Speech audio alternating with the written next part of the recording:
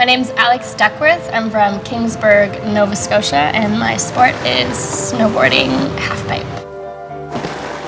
So for me, my biggest challenge has been growing up in a spot where there isn't the best facilities for me to train in a halfpipe at a world-class level. I have to travel to the US and the west coast of Canada to get to the facilities that I really need to progress.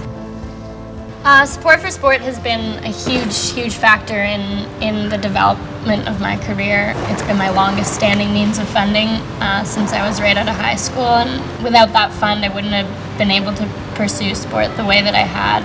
Once I started snowboarding, the Olympics kind of came into my vision, and that was a huge motivator for me from the beginning.